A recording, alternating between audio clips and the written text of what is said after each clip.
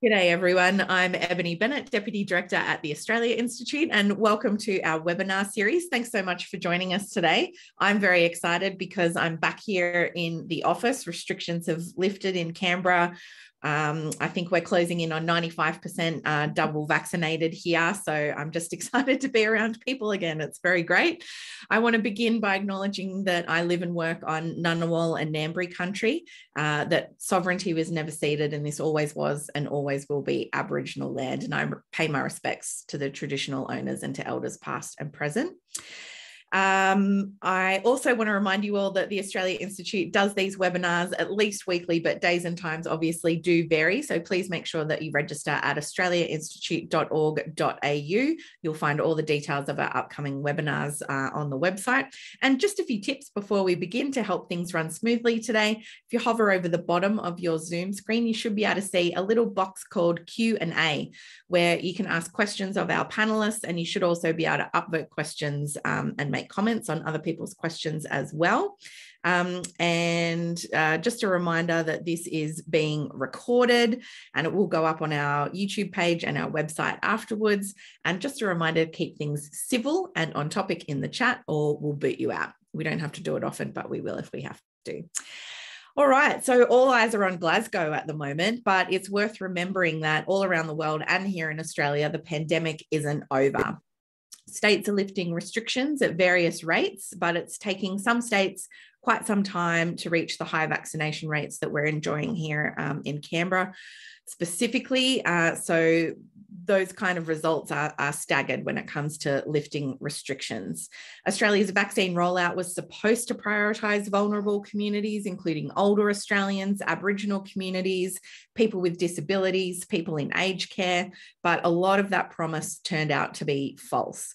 So we're just going back today to have a look at the pandemic response, at the vaccine rollout and quarantine, because our chief economist, Richard Dennis, has written the cover essay for this this issue of the monthly, should be in all good bookstores and newsagents at the moment, about some of the failures of the pandemic response in Australia. And along those lines, I'm delighted to introduce our three guests today. Dr. Richard Dennis is, of course, our chief economist at the Australia Institute. He's a prominent economist, author, and public policy commentator, author of several books, including Econobabble and Dead Right, How Neoliberalism Ate Itself and What Comes Next, and obviously our author of the cover issue of this month's issue of the monthly. Elle Gibbs is a disability advocate and writer. She's an award-winning writer, disabled person and disability advocate.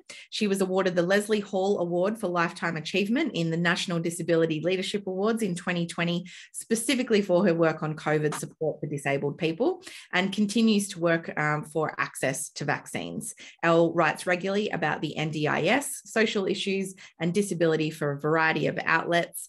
I've recently been reading a lot of her work in Croaky, so you can check that out there. And Brendon Adams is manager at Wilcannia River Radio. He's been involved in First Nations media, film and tourism for over 30 years. He's a proud Kuku, Yalangi, Wapabara man from far north Queensland, and he worked up in Townsville before moving to the small outback town on Barkindji country. That might be known as Wilcannia in New South Wales to some of you, where he obviously works at Wilcannia River Radio. He and his team in 2019 won the Tony Staley Award for Excellence in Community Broadcasting for their coverage of issues relating to the Murray-Darling Basin. And his work also includes facilitating numerous projects that address the challenges and barriers faced by First Nations people. And obviously, we're going to talk to Brendon a lot about his work in the community today. So welcome, Richard, Elle, and Brendon. Thanks so much for joining us today. Richard, I wanted to start with you first. Why did you think it was important to write this essay? And what are some of the things that you think it's really important for people to know about how Australia's pandemic response rolled out? Well, thanks, Eb, and thanks everyone for joining us today. Why did I write the essay? Because, well, COVID has disrupted our society, health outcomes, our economy in a way like nothing else. And while we grew kind of familiar with and at times tired of daily accounts of how many people had got the virus and what the reproduction rate was. We got daily updates of all the little stuff, but it occurred to me that we weren't really stepping back and say, what happened. And while we started to have a conversation about vaccination, and again, we got the daily how many people got the jab, we weren't really talking about who got the jab. So I guess my instinct was that, as with everything in Australia, inequality would be at the heart of the vaccination rollout. So I guess my hypothesis was that rich, well-educated people probably got vaccinated first, and then if that was the case, why? Especially because the Prime Minister had made it clear that the opposite would be the case. We were going to target frontline workers, we were going to target border workers, we were going to target the most vulnerable groups, including Indigenous communities. So we kind of heard all the right words, but even from a sort of just a casual glance suggested the opposite had happened. So yeah, I thought, well, what other role could there be for an economist than to dive into the data and see what we could find? Yeah, and just to stay with that, I mean, today, obviously, we're going to go a lot into the failures. You've called it probably one of the worst public policy failures. What are some of the key things that you think the government got wrong? Oh, they basically, the Commonwealth government in particular really got it all wrong. The early stages of COVID in Australia, I'll go back a step. We've had the tyranny of distance in Australia since colonialisation. We've always kind of told ourselves it was a disadvantage to be so far from the countries that we care the most about. But actually, in this case, we had a huge head start because of that. And our state governments and our federal government handled the early stages well. There's no doubt about that. And that saved tens, probably hundreds of thousands of lives in Australia. If the first wave of COVID went through Australia the way it went through the US and the UK, terrible things would have happened here. And we actually dealt well with the hardest bit, a brand new virus that we didn't know much about. We actually did a good job of that. But then, even though, from the very early stages, people were working on vaccines, and it's sort of at best, it was going to take a year to get a vaccine. So we had a year to think about what will we do when the vaccines show up. We had a year to think, how will we prioritise access? How will we roll it out? And actually, what we did was quite disastrous. So in descending order, the big mistakes we made were we never built the dedicated quarantine centres. And let's never forget that an unvaccinated frontline limo driver was the person that brought Delta into Sydney and then Canberra and Melbourne. Not only was he unvaccinated, he wasn't wearing a mask, wasn't required to. And of course, he was driving an air crew from an airport to a private hotel, when of course, if we'd built dedicated quarantine centres, no such trip would be necessary. So if we had dealt with quarantine effectively, there wouldn't have been a limo driver. If the limo driver in June had been vaccinated in the way Scott Morrison said they would be, because in March we were rolling it out to frontline border workers first, if they had been vaccinated, they probably wouldn't have got it. And of course, if he was wearing a mask, it would have been even less likely. So the whole Delta outbreak really comes from those three failures. They should have been going straight to a quarantine centre, not a private hotel with bad air conditioning. He should have been vaccinated first or not been allowed in that very dangerous job. And he should have been wearing a mask, probably driving a vehicle specifically designed for the purpose. Now, at the time that outbreak set out, we were already millions of doses behind the schedule the Prime Minister spelled out in March that year. So really, if we had have rolled it out as fast as Scott Morrison had planned, if we had have rolled it out as targeted as Scott Morrison had said it would be, we probably wouldn't have had the outbreaks that shut down Sydney and Melbourne and Canberra this year. Brendon, I want to come to you next. Richard, in his essay, talks about Wilcannia being a very disadvantaged community, that it was well known that communities like that would have trouble if the virus ever got in there.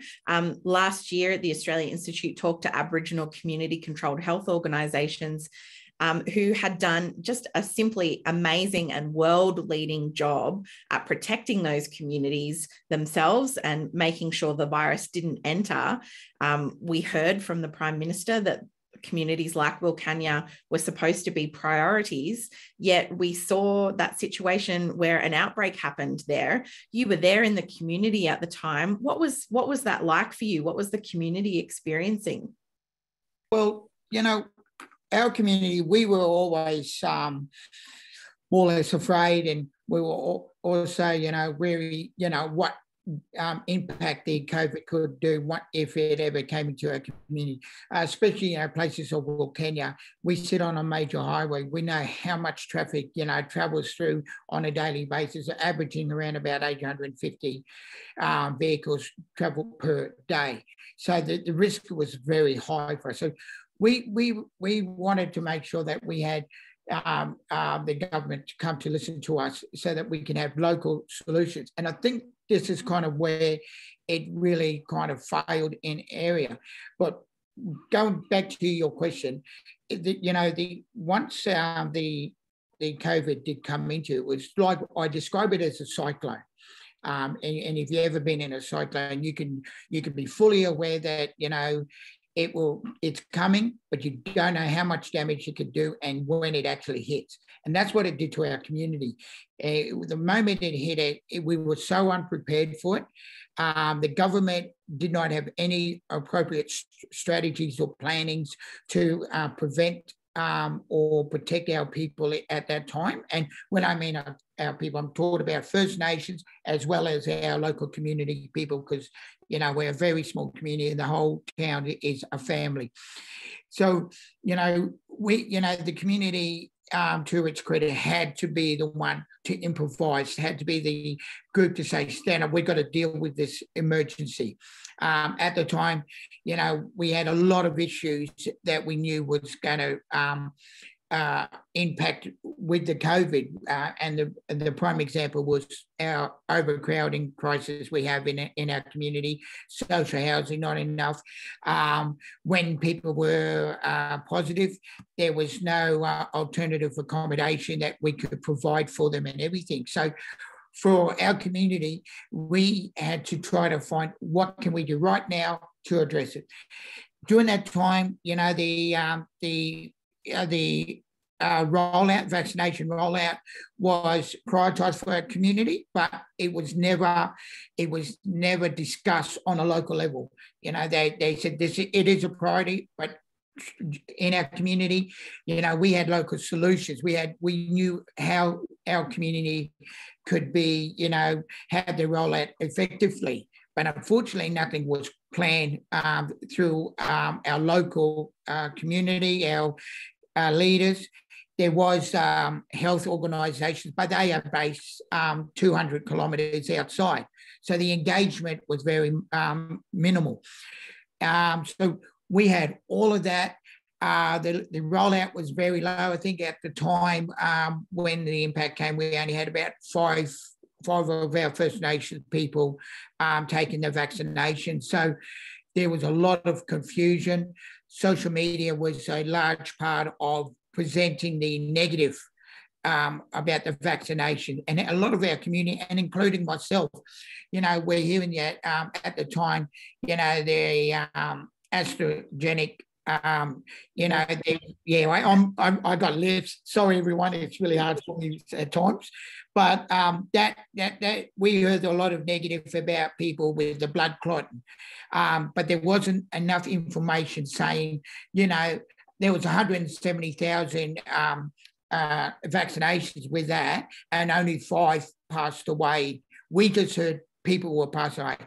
And for our First Nation people, this was a really big concern, because as you know, we deal with chronic illness on a daily basis. We have higher rates with diabetics, heart failures, cholesterols, amongst a lot of others. So not knowing exactly what these vaccinations can do positively, but also what side effects they could do, this created a lot of hesitations and everything. So during that time, you know, and this is where our radio station became a very intrigued part. We had to get the right people in to give our community the right information. We had health professionals, we had the local police coming in, giving us the right information. But unfortunately, when you're on radio, even though we've got 85 to 90% of people listening to us, that doesn't mean they're listening to us the whole period. So they might have missed out on these moments. So we actually had to go, well, we need all of our community. So with the Royal Flying Doctors and Marama Health, they had to come in and we had to have a community consultation, sit there with our elders, especially and our young people, asking the very important questions, you know, especially about their own health and, you know, and our vulnerable people. So when we got the right information in this community consultation, then we saw the changing of the attitude, and once again, including myself. And then we started having we started seeing our people getting the first dose happening. It was steadily rising and everything. But during that time, we went from having one little family of 3 going into being positive to 153 people over the extent of the 2 months. And that I might come back to you in just a tick to talk about that in more detail. Yeah. But Elle, I want to come to you next because what Brendon's describing, how the community really had to step up, is that the same experience that people with disability have had during this pandemic? Absolutely. Thanks for having me, Ebony and Richard. And thank you so much, Brendon, for telling that story about what's been happening in Wilcannia. So I'm coming to you from Wiradjuri country in central West New South Wales. And yes, a lot of the story of both the pandemic and the vaccine response has been about how our community has had to do it for ourselves, because we've been not only ignored but actively excluded from the pandemic response, both initially last year, but then very specifically this year during the vaccine. So disabled people who live in group homes and in aged care, so that's people under 65, were meant to be part of phase 1A of the vaccine rollout. So the very, very first lot of people who were going to get the vaccine. But by May, there was a total of 127 people who were fully vaccinated out of that group. I mean, that's mind-boggling, isn't it? Yep. So that group is 27,000 people. So it's not an enormously large group of people. But as we found out during the Royal Commission, that the health department had got that completely wrong. They didn't know how many people that were in that group. They didn't know where they lived. They assumed everybody lived in large residential institutions and not in group homes. So decisions were made to deprioritise us, but that wasn't told to anyone. But it was really clear earlier this year that that's exactly what had happened, because we kept getting reports from people on the ground saying, I can't get access to the vaccine. I can't get an appointment. None of the places where the vaccine is available are accessible for me. And similarly, when that decision was made about AstraZeneca, that had a huge impact because the misinformation was rife. There was very little information provided in accessible formats, and there was no information specifically directed to people with disability and people with disability in that particular group of 27,000 people. So like I'm in phase 1B because I'm immunocompromised. And so, but even I have lots of advantages, but I had a huge amount of barriers to actually getting access to the vaccine, as did many of my peers. And so there was a whole lot of kind of crowdsourcing of information that went on, because trying to find out where the vaccines were available, what kind of accessibility there was about vaccine centres, what the eligibility criteria were, and none of that was available from the government. Yeah.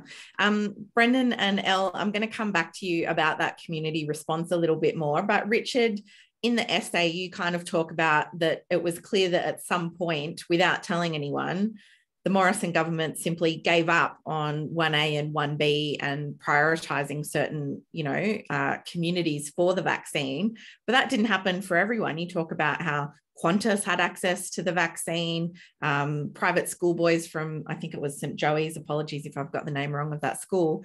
What happened there? Yeah, well, exactly what happened there. And we don't know, but let's go back a step. To prioritise means to put one group ahead of the other. That's what it means. And we were told that we were going to prioritise certain groups, Indigenous groups, people with disabilities, frontline workers. Now, it's very easy to tell if a group was prioritised, because if a group was prioritised, it would have higher vaccination rates than the general population. Like, this is not complicated. But what do we know sitting here in November today? We know that today, Indigenous groups are still have lower vaccination rates than the general population. We know that people with disabilities have lower vaccination rates than the general community. So what happened was, you know, and I do hope people read the essay, because what Scott Morrison did for a year was just radically change not just his mind, but he tried to change our memories of what had happened. So in January, he said, there's no rush. He didn't say it's not a race yet, but in January he said, let's do this carefully, let's do this slowly, let's do this the right way. I'll come back to you with a plan soon. But he literally said on January 1 this year, don't rush this, let's do it safe, let's do it good. And then he said he did his, you know, it's not a race stuff. That was months later. It wasn't an accident, it was a whole strategy. We're going to do it slow, we're going to do it right. But then at some point the politics shifted. And rather than doing it slow and doing it right, Morrison just wanted to get people vaccinated fast. So imagine you're the captain of a ship and there's 100 people on the ship, and some of them are babies and some of them are kids and some of them have disabilities and some of them can't swim. And you're in charge of handing out the life jackets before you put people into the boats. And you don't have enough life jackets, so you have to prioritise. So Scott Morrison started by saying, oh, it's going to be, you know, children and metaphorically children, you know, and people who can't swim first. But once he decided that getting to 80% was the KPI, he did the opposite. He literally said, whoever can run fastest to the vaccination centre, we're open for business. So it wasn't an accident that the groups that were allegedly prioritised wound up with lower vaccination rates than average, because metaphorically they couldn't run fast enough. So yes, it was never announced. We never abandoned phase 1A, 1B. And my ridiculous middle-class healthy male story is that I was slow to get vaccinated because I knew people who were in phase 1A and 1B who hadn't been vaccinated. So I thought I mustn't be eligible yet, right? So I missed the memo. Stuff it, it's catch and kill your own, get out there and get a vaccine. And, you know, I nearly missed out on getting my vaccine because by one day, because my son was in an exposure site at Lynham, and I nearly didn't get out in time. So I could have been exposed to the virus because I'd postponed. I wasn't hesitant. I just knew that 1A and 1B hadn't been finished yet. So I hadn't actually tried to get myself booked in. So there was no plan. There was just a rush. And just quickly with Qantas, Qantas somehow got 20,000 of their staff and their families vaccinated with Pfizer in May and June this year. In Sydney, they basically set up shop at Sydney Airport and got 20,000 of their people vaccinated. We didn't vaccinate the transport worker, the limo driver. We didn't vaccinate people with disabilities. But Alan Joyce, good on him, I'm not complaining about this, somehow he got all the Pfizer Qantas needed. And when we accidentally, which wasn't an accident, FOIs revealed, when we accidentally vaccinated 163 boys from Joey's College, one of the most expensive private schools in Australia, when that blew up, the Department of Health said, oh, it's because some of them were Indigenous. Now, a few of them were, and Indigenous kids were eligible for earlier vaccination. But the FOIs revealed later it had nothing to do with that. It was that a senior bureaucrat had said, can I get all the boys at Joey's vaccinated with Pfizer, please? Yep, sure, no problem.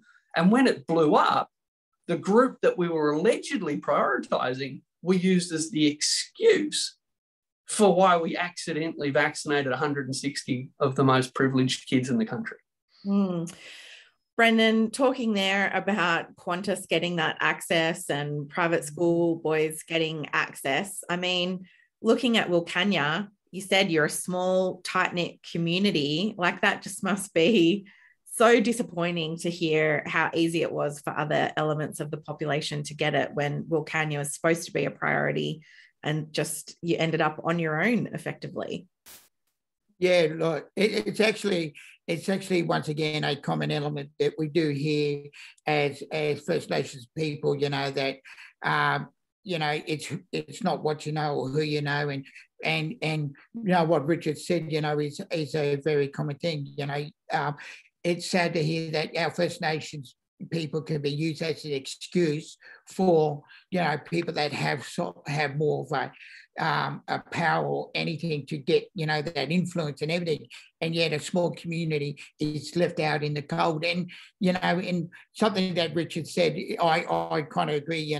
It was that first come first serve. If you can race to it, and our community wasn't about how fast we could run too. It's that we were so isolated that we've got a distance to the closest vaccination that could have been was a minimum of 200 kilometres. So we and our town is a majority of low income people, so we actually had everything against us, and this is sort of like that continuous issue that we were trying to let the government know, and we actually had a meeting, a community meeting with elders and youth in March 2020 to make this awareness happen and all that to the government. And in fact, Marama Health actually sent a letter out about, everything, including health and the social health crisis. So there was no excuses for government to say, hang on, we need to prioritise and get it out to Wilcannia and get it out to other communities such as Brewarrina and Walgett, who also got affected as well as much as Wilcannia.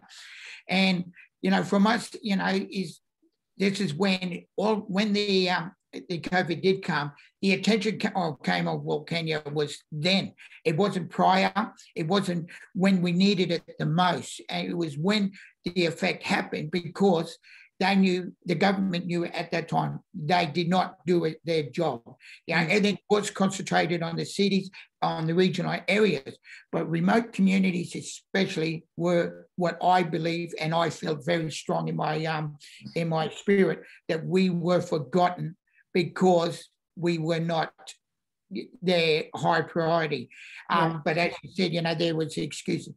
And Brendon, I was going to ask, sorry, because it's very clear that you weren't a priority. And the whole strategy of Aboriginal community-controlled health organisations was to keep the virus out until you could vaccinate the population, the same way that we've been trying to do with the states. But that didn't happen. I just want you to tell us a little bit about, you talked about the overcrowding, that the fact that when the virus hit the community, it ended up having to be the community that responded. There wasn't anywhere for people to isolate if they had the virus so that they didn't infect other people in their household. Like, what were some of the real problems? Could people go to the shops to do their grocery shopping? What was the community having to deal with when the outbreak hit in Wilcannia? Yeah, well, the biggest issue was when one person could have been identified positive in the COVID, because we had nowhere to go. They made an assumption that if one person had the COVID, then the whole family could be affected.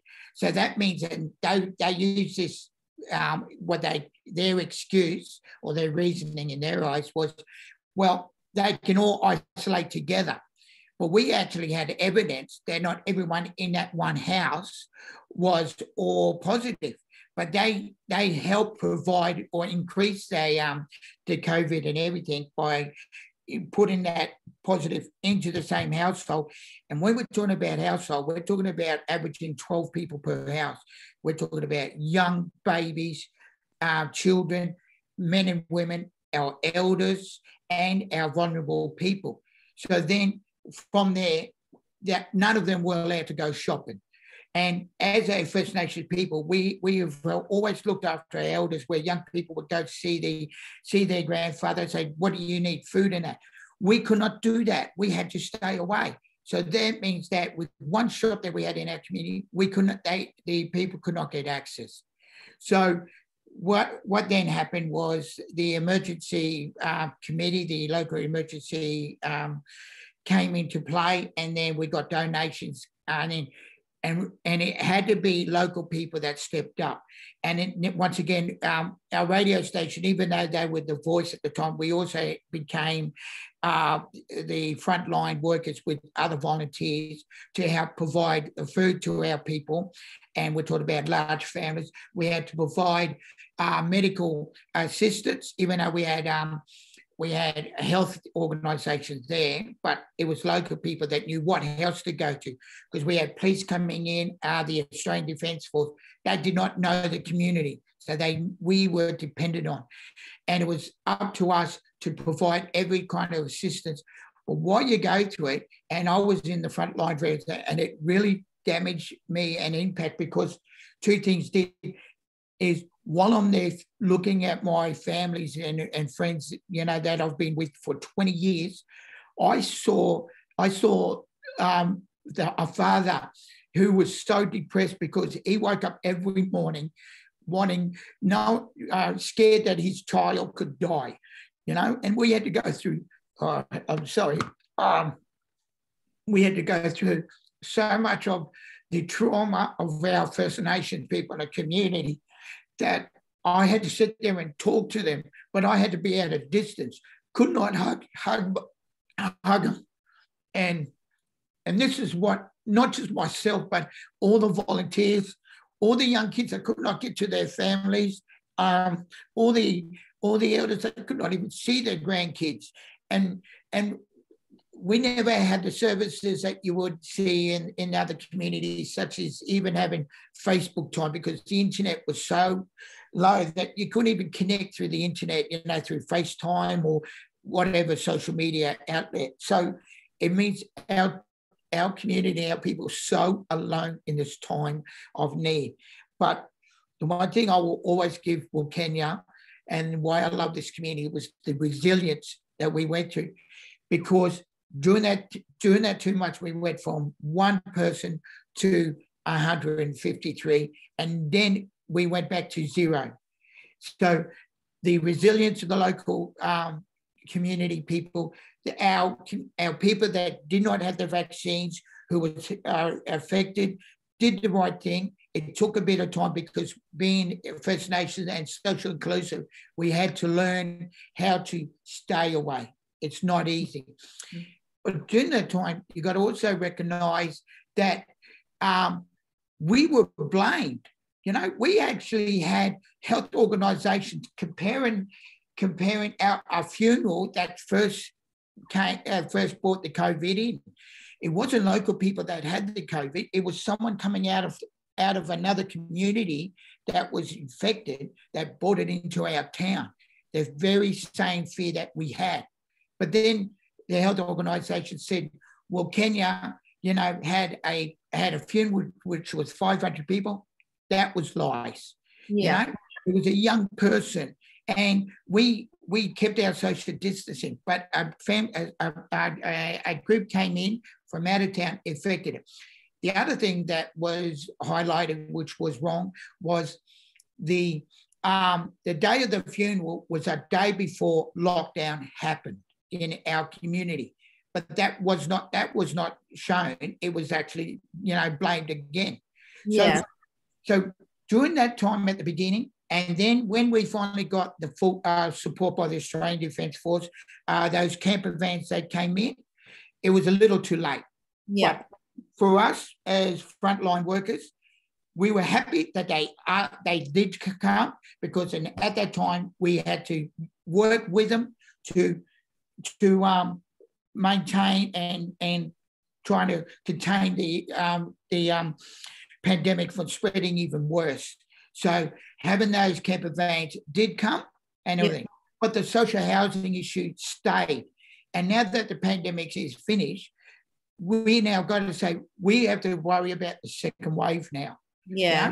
We still got the social housing issue, and we still have the health of not having. We've got a lot more that people got their first and second vaccination thanks to Royal Flying Doctors, Marama Health, and our local team. But we're not in a state we are protected, and no strategy has been came back to the local people for local solutions to find a prevention or some kind of protection. And if that pandemic comes again, we are fearing that we could lose someone. We are very lucky. We have lost no one at this point of time. Yeah, that's an amazing feat, isn't it, Brendon, considering the size of the outbreak? And obviously it's really difficult for you to talk about it. So we really, again, I just want to say how much we appreciate you sharing that experience with us today. I'll come back to you again in a second and we'll go to questions from the audience just shortly. But Elle, coming back to you, that experience that Brendon is talking about just within Wilcannia, you know, we've been talking about how the disability community really had to support itself as well. What kinds of barriers were people with disabilities facing in terms of access to vaccinations or countering disinformation where outbreaks did happen? Was it that community that swung in to support itself as well, similar to what happened in Wilcannia? Absolutely. So during the pandemic last year, there were a lot of calls for more accessible information. So by the time we got to the vaccine rollout, it wasn't like we hadn't been banging on about this for a year already. There still wasn't information provided in a format called Easy Read, which is really helpful for people with intellectual disability. There was often not Auslan interpreters available or Auslan videos provided.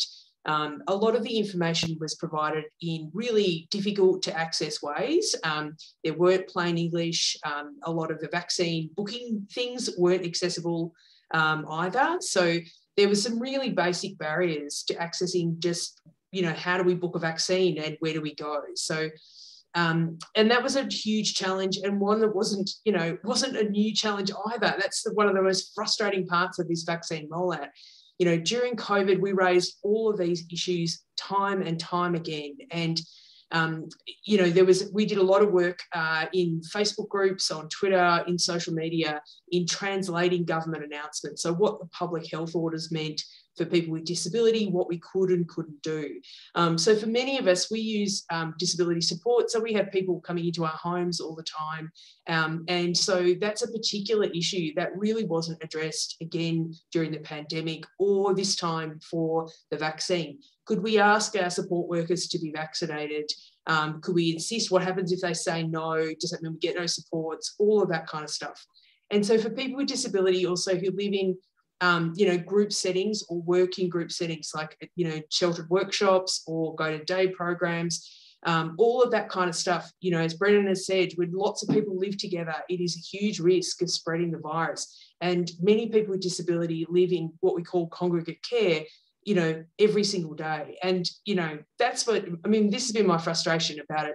When the Disability Royal Commission released their report and we had some Senate inquiries into COVID, that's how we found out that the government had made, you know, the Department of Health had made a deliberate decision to deprioritise people with disability and then not to tell, you know, people with disability, our organisations, families, not to let anybody know. And so people were floundering around going, what is going on and why aren't we, you know, in the priority list? What is the problem? So, and it's been extremely frustrating. It's been one of those things where the other part of it is that we don't know the impact on this fully for people with disability. So the data in the UK showed that 60% of people who died from COVID were people with disability, 60%. But we don't know what the results are in Australia because we don't keep that kind of data. And the data that we do have is about people who use NDIS supports. But data we do have shows that there are still 22% of people who live in group homes who are still not fully vaccinated.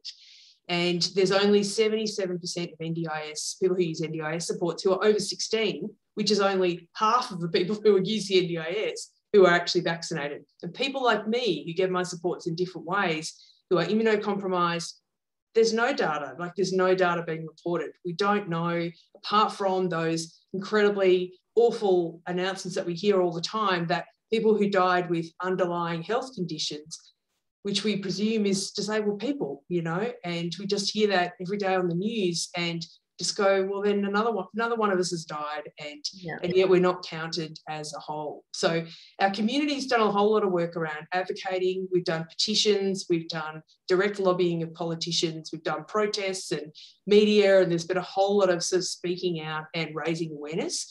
People used the Royal Commission as well. People wrote about their experiences of not being able to get the vaccine, not having access to accessible information, and not being included, and how that has felt during the pandemic and the vaccine rollout.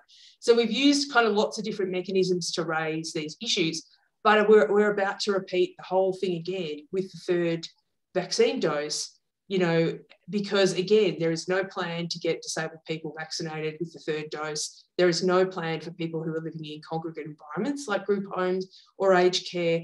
And there's no data being kept on people who are immunocompromised and how they're getting access to it. So it just feels like we're about to repeat for the third time all of the same mistakes.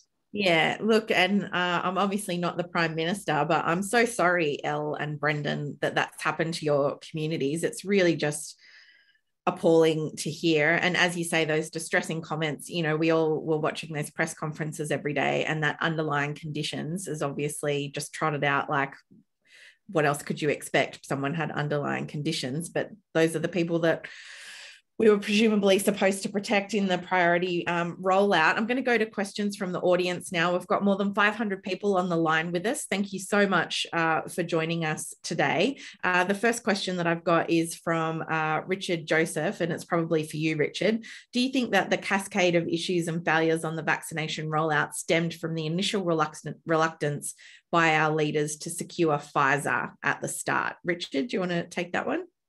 Oh, absolutely. I mean, add that to the list. I mean, sorry to plug in the essay, but I really we need to go back and look at the totality of what happened. So I talked about the fact that we didn't build the quarantine centres, we didn't prioritise the border workers, we didn't even make them wear masks.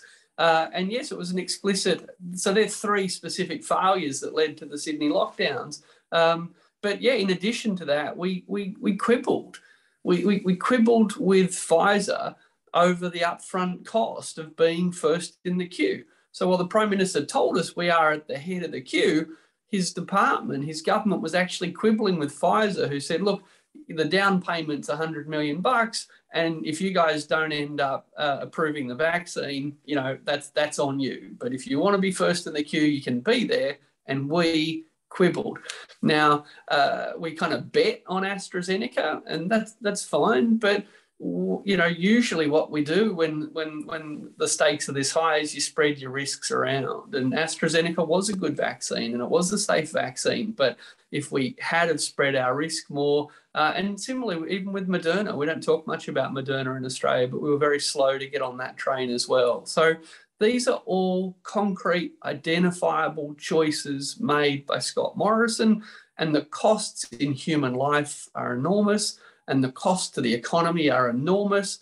And, for less than the price of the car park rort scheme, we could have been first in the queue with Pfizer. And at the beginning, again, I go through it all, the chronology, but at the beginning of the year, we had announcement after announcement of 10 million doses, 20 million doses, 50 million doses. So how come we had a supply problem? And the answer is it was all nonsense. We weren't securing the supply up front. We were a bit like climate action. It was all going to happen in the future. Well, what we needed was vaccines in the present. Pfizer offered that, and we quibbled with them while wasting enormous amounts of money on far less important things. Yeah, thanks, Richard. The next question is from Kate Crawford. And Brendon, I might direct this one to you. It says, what responsibility and change is needed from health and from the Health Minister, Greg Hunt, to prevent this from happening again with a third wave?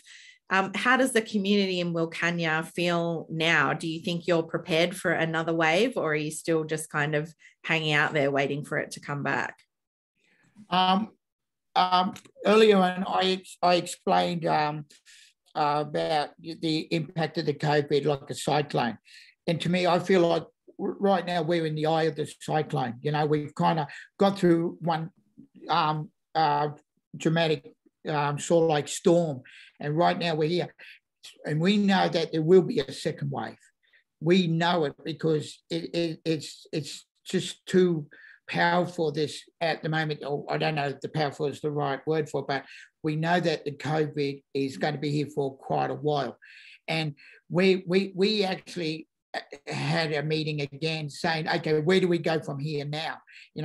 And social housing is one of the biggest issues we're doing. So we were saying, we need to prepare our community to be ready for the second wave, to have appropriate accommodations done. But houses it's not going to be done in the next few days. But what I saw, which I kind of felt was wrong by the government, was their quick response when they brought out those camper vans. That, for me, those camper vans was a quick solution, but it was only a short-term solution, when something they could have done is bought containers that could be fitted. Now, those containers could end up staying in our community and provide much needed accommodation for young families and help us through the overcrowding and everything. And it should have been the strategies that the government should have put in place instead of these camper vans, because the camper vans have left town. To us as First Nation people, we see that they've left town. They're now gone, and they could be cleaned and auctioned and then provided for people who's got money. That's the way we saw it, because they did not think about First Nations people for a second wave, for communities such as Wilcannia, once again, Brewarrina and all that. And also then the health organisations, the government's going, okay, it's done. We're kind of feeling happy, that we've got great positive outcomes. But we are now living again, waiting for that fear. And we do not know as community people how to deal with it again. We were very lucky that we got through it without a loss of life in Wilcannia. We did lose family, and my heart goes out to every single First Nation and community people within Australia that did lose lives, and especially our vulnerable people. But right now, there was nothing set in place. There was nothing, we had Mr. Hazard come out to Wilcannia. He addressed the social housing issue that was highlighted, but there's been no conversation since. Yeah. Where are we now, and where do we go from here? And our community, not just the leaders, but our community people don't have ideas, don't have answers, but we do need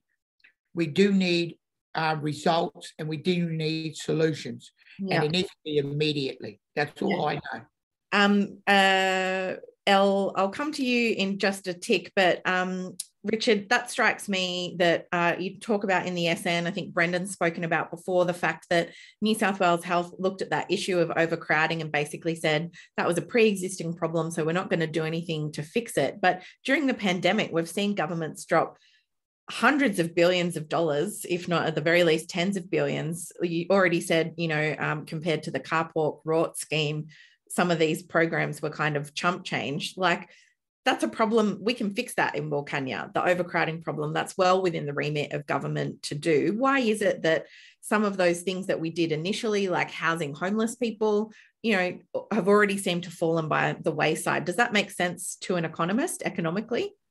No, it's got nothing to do with economics. It's got to do with our actual priorities, not the stated priorities, the revealed priorities, the what we do priorities, not the what we say priorities. So let's be clear, we accidentally gave $40 million in JobKeeper. We accidentally gave $40 billion to companies whose revenues were rising, and we thought, no biggie, look, we'll just let them hang on to that, okay? Because it's a crisis and we're shoveling money out the door, hurry. So, all good, no hard feelings. You hang on to the $40 billion, Jerry Harvey, etc. Imagine if we accidentally spent too much money on housing in Wilcannia, accidentally spent some money, solved a problem, and then went, COVID's passed, but hey, look, you've still got much better housing than you used to. That's something we could be proud of. But no, No, that wouldn't be fiscally responsible, and money doesn't grow on trees, So let's be crystal clear. Australia is one of the richest countries in the world, and we can afford to do anything we want, and we can afford to spend $40 billion supporting growing companies. We can afford to trade up from $90 billion submarines to whatever it takes submarines. We can afford to give $100 billion worth of tax cuts. And we tell ourselves we, quote, can't afford, to invest in better housing in the middle of a crisis, that when the crisis passes would leave people with better housing. This has nothing to do with economics. Again, what we need to stop paying attention to what people like Scott Morrison say and focus exclusively on what they do. And they shoveled money onto people they like, they vaccinated people they cared about, and they accidentally didn't vaccinate and didn't house vulnerable groups. That tells you about the priorities. Elle, the next question I've got here is for you. It's from Kirsten Anker, and she asks, was the vaccine rollout to people with disability managed by the department itself, or was it outsourced? Is there anything else that you can tell us about that? Do we actually know? We do. Yes, both is the answer. So yes, there was a whole lot done, decisions made by the Department of Health, but there was a whole lot of outsourcing as well. So Aspen Healthcare and Sonic were the two companies contracted to do the key rollouts for people who live in group homes and kind of congregate care. But then there weren't particular contracts actually given for 1A and 1B at all. So it's been very interesting. We've made a number of, the organisations have made a number of extremely, as Richard said, modest requests for money to actually resource the work that disabled people, our families and our organisations have been doing for getting close to 2 years now with no extra resources at all.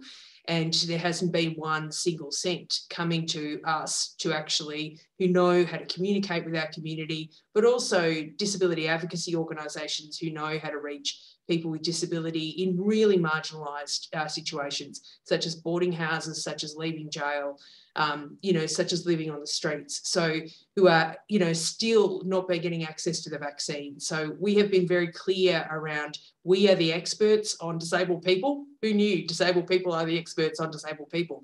And so instead of giving multi-million-dollar contracts to companies to roll out vaccines, why don't you give it to us and actually let us run the rollout? Richard, I want to come back to you. There's a couple of different people in the questions and in the chat asking about accountability. Obviously, the essay is one way to go back over and kind of account for some of those decisions and who made them. But how important is accountability going to be to avoid making similar mistakes in future? Or do you think that's just a calculation that the government has made? Look, obviously, I think accountability is important, but let's be clear, a lot of these things weren't mistakes. They were choices, right? Now, I happen to think they're a mistake. I think that not building standalone quarantine centres for a couple of $100 million was a mistake. I happen to think that not vaccinating limo drivers and frontline border first workers was a mistake. But maybe the kids that got vaccinated at Joey's, maybe all the Qantas staff, maybe the recipients of $40 billion in JobKeeper, they don't think that's a mistake. So, we have to be very careful. We live in a democracy. It's not ideal, but most of the accountability comes from who we elect and re-elect. And Scott Morrison actually thinks he can go to the next election with a tick next to his name saying, did all right there, son. Now, if a majority of Australians agree with him, then that's the main accountability. And if a majority of Australians think, wow, how was it that the priority groups have lower vaccination rates than the non-priority groups? You were just making words and flapping your mouth. You weren't actually turning the resources of the nation state into the problem that you'd identified. So, yes, accountability is really important, but we don't just need a parliamentary inquiry that says tisk tisk. We need to look ourselves, our country, our neighbours in the mirror and understand that it's actually up to us as voters to say, was that a job well done or wasn't it?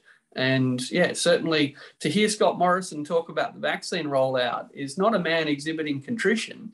It's a man blaming victims for their underlying conditions or for being a bit slow to get vaccinated, you know. So we sympathise with them, but let's be clear, underlying conditions, unvaccinated. Let's not look at what I said in January and what I said in March and look how I catastrophically failed to get everyone vaccinated by October like I promised I would.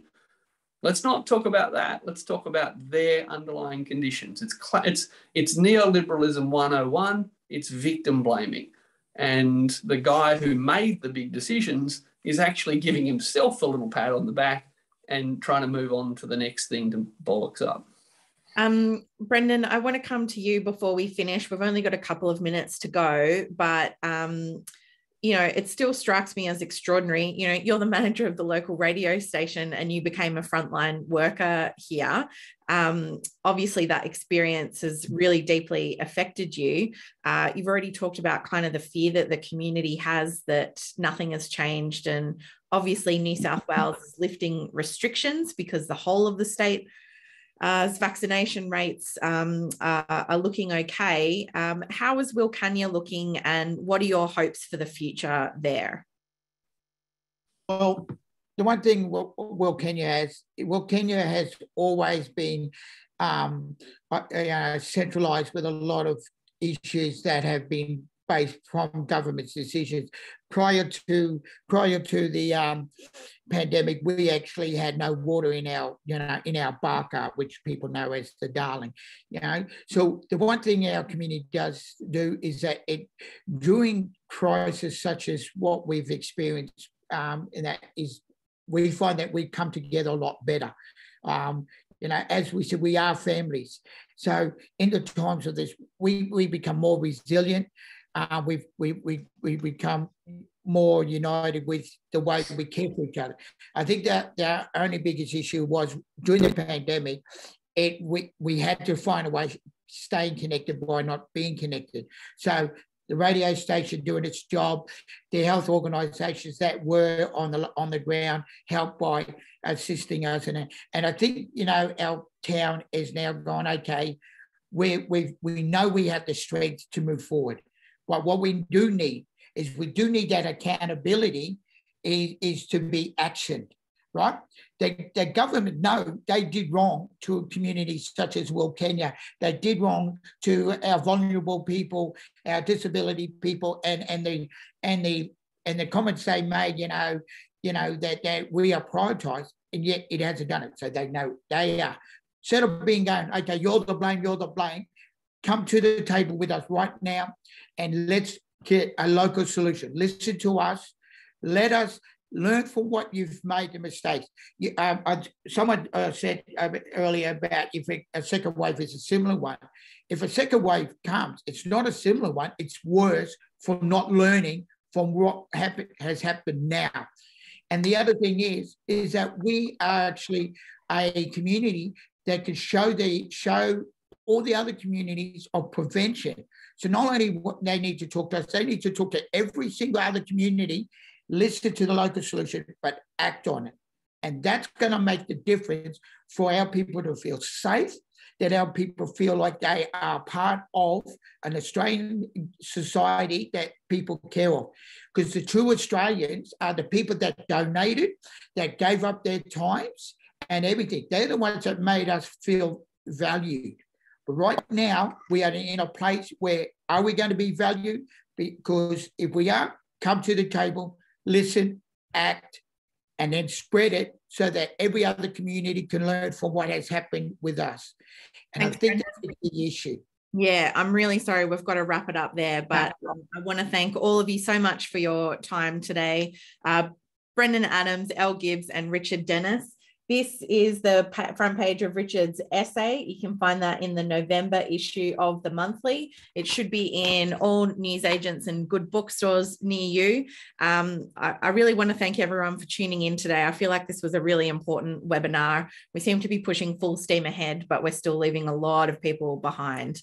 So thanks again, everyone, for joining us. We've got more exciting webinars coming up over the next few weeks. Next week will be our regular pole position webinar with Guardian Australia and Essential Media. That'll be focusing on Glasgow and climate change. The week after that, we're delighted to announce, it's not up on the website yet, but we're going to be talking to the ACT Chief Minister, Andrew Barr, about pandemic leadership. Obviously, the ACT has taken quite a different approach to, for example, the New South Wales government. Really looking forward to that one. That'll be up on our website, hopefully later today. Make sure you've subscribed to our podcast, Follow the Money, where we explain big economic issues in plain English. This week's episode, I talked to Ben Oakwist, who was live from Glasgow at the time, about Scott Morrison's disastrous trip to the G20 and to Glasgow. I want to thank you all for your time today. Don't forget to check out Wilcannia River Radio. Gibbs writing is on Croaky and elsewhere. Thanks again to all of our panelists. Don't forget to pick up this issue of the monthly, and hopefully we'll see you all next week. Take care out there, everyone. Take care of one another, and we'll see you soon. Bye. Thanks, Em. Thanks, everyone. Thank you, everyone.